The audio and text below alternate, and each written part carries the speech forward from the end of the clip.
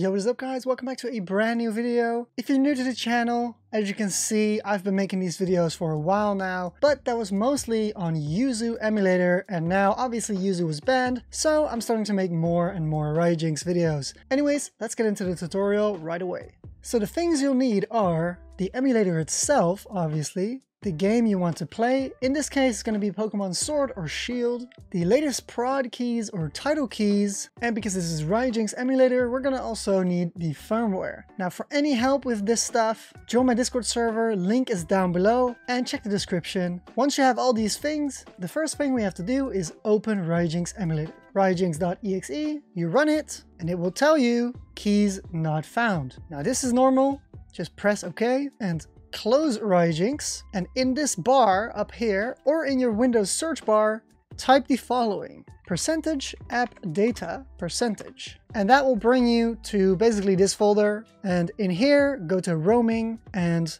then type Ryujinx, find it in this folder here, and then here you want to go under system, and where this says profiles, basically this is where you paste the prod and title keys. So you drag them from your downloads into this folder. And as you can see, they are there. Now we open Ryujinx again. And as you can see, the error is gone. Now the next thing we want to do is install the firmware. So to do that, you go to Tools, Install Firmware from XCI or Zip. Here you want to select your firmware zip file, so don't extract it, and just press OK. It will prompt a confirmation. System version 18.0.0 will be installed. Do you want to continue? We're clicking yes. Successfully installed, press OK. And after this, we want to see our games, obviously. Now to show our games, you have to do the following.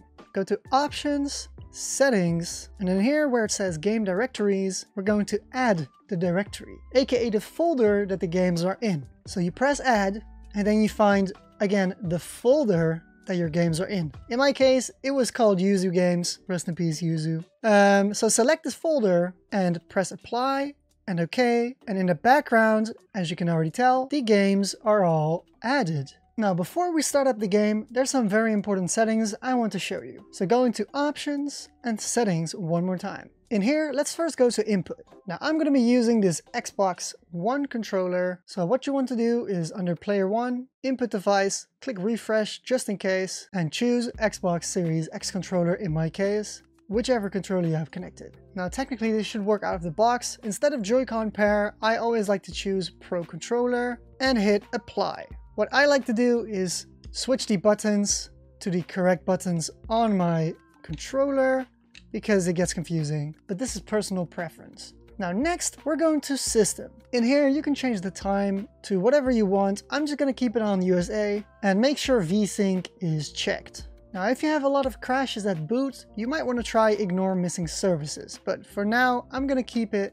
unchecked. Now under CPU, keep it on Host unchecked, and under Graphics, this is where it gets very important. Now, if you have a proper GPU, like a card from NVIDIA or an AMD card, make sure to check Vulkan. If you are on a new Intel HD or a new integrated graphics on AMD, you probably want to try OpenGL. Give both a try for sure, but if you have a better GPU, make sure it is selected here, not your integrated GPU, but your proper GPU. Now don't touch any of these settings. Now shader cache basically makes your game less laggy the more you play. Now for resolution scale, I'm going to use 2x because I have a 1440p monitor and I know my system can run it. But I recommend you stay at native just to test and then go higher if you're having decent FPS. Same goes for these other settings. Anti-aliasing, I'm going SMMA Ultra, and scaling filter, I always like to choose nearest, which is the nearest neighbor. Anisotropic filtering, I'm going to put it on 16x, and graphics backend multi-threading. This depends on your GPU. I'm going to keep it on auto actually, just to be safe.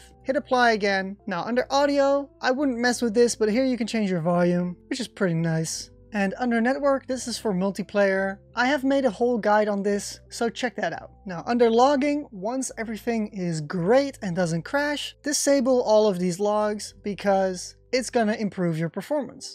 So if you're having a bit of FPS issues, but for the rest it works fine, uncheck all of these and hit apply and OK. And now you should be good to run your game. Also, if you want to launch your games in full screen, under options, check this box that says start games in full screen mode. Anyways, I hope you guys enjoyed this video. If you did, please leave a like and comment down below. Again, if you need any help with anything, join my Discord server where we have multiple people that try to help. Obviously read the rules of the channels.